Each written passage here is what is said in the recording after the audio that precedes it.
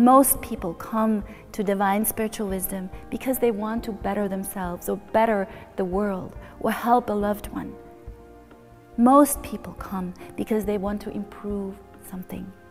And as we travel on the path of divine spiritual wisdom, we need to remember that everything that crosses our path, everything that makes life nice or difficult, is a learning opportunity.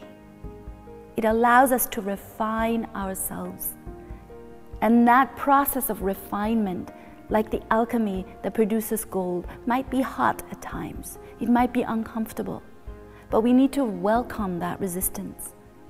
And remember that as long as we don't give in to the patterns of the ego, to the compulsive patterns, to the repetitive thoughts that do not serve us anymore, or a way of feeling that might interfere with really serving from our higher selves, as long as we don't give in to these temptations, we are doing a great job.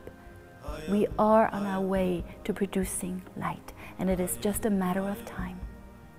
Each time resistance comes up, we can call on the divine. We can use prayer. We can work with Nam. We also have a responsibility, especially as teachers, to look at are we unifying? Are we looking at the best? Are we treating people that we interact with as our brothers and sisters?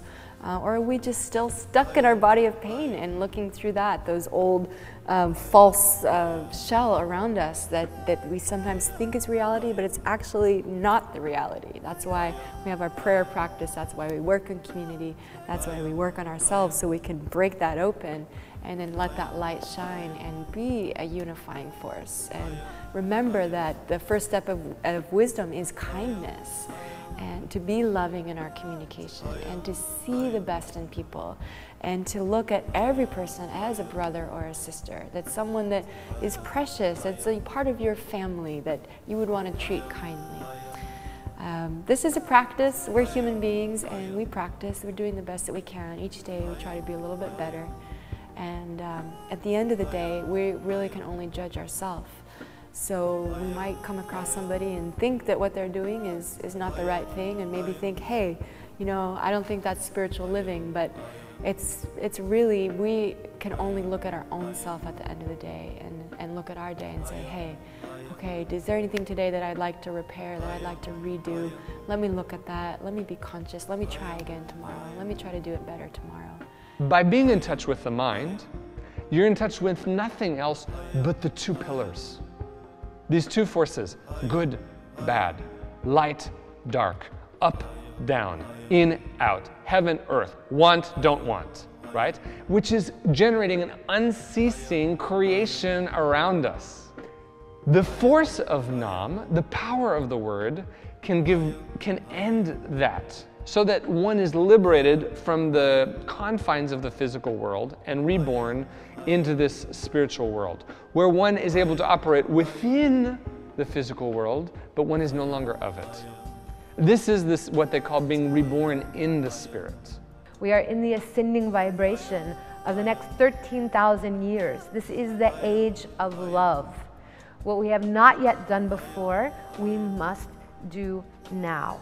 We must cultivate ourselves so that we can see and hear and think and feel through the eyes of God, through the ears of God. How do we do that? How do we do that? We've talked about many, many ways. We have our spiritual disciplines, right? We do our mantra practice. We learn about ourselves, but we need something more. We need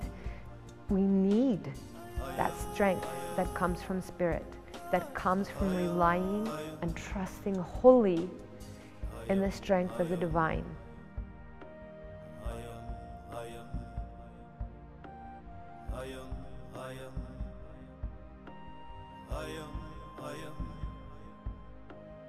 I am.